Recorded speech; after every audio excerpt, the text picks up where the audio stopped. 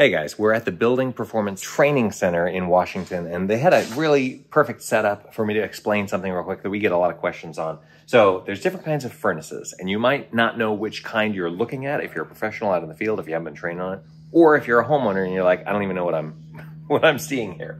So there are three main types of furnaces, something that's used more in the north than in Atlanta where we're based now.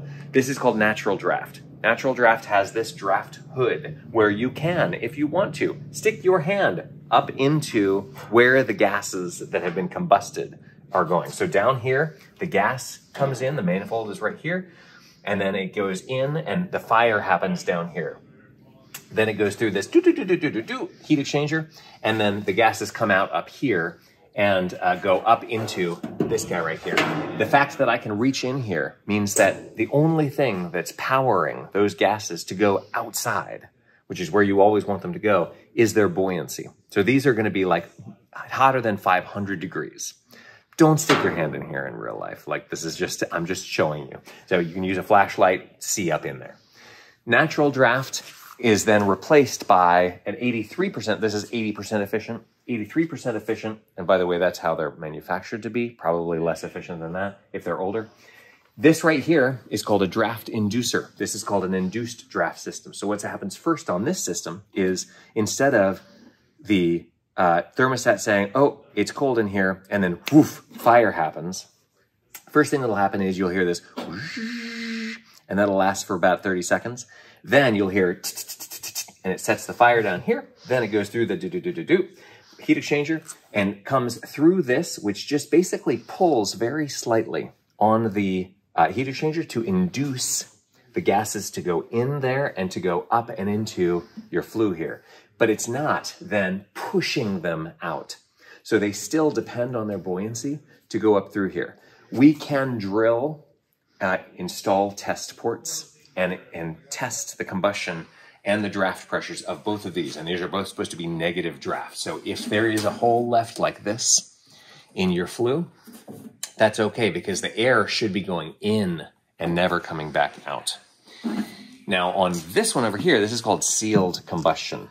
And this one has a fan that is pulling air into the combustion chamber from outside.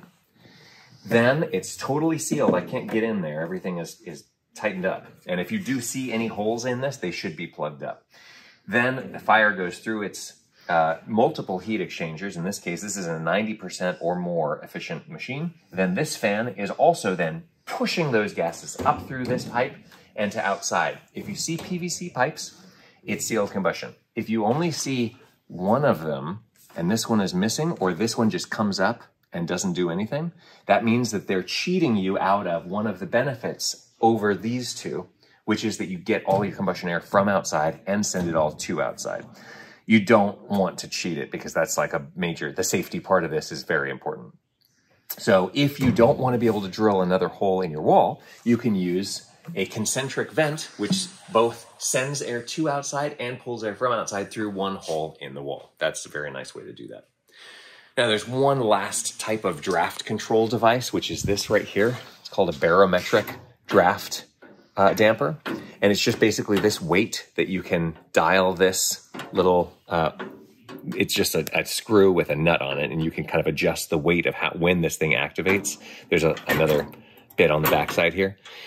If you see this installed on one of those, then it's starting to mess with what is happening. And the only reason for this to be there is because those didn't work the way that they were supposed to, which that shouldn't really happen. So just be wary if you see this installed on a flue in your house or in one of your clients' houses.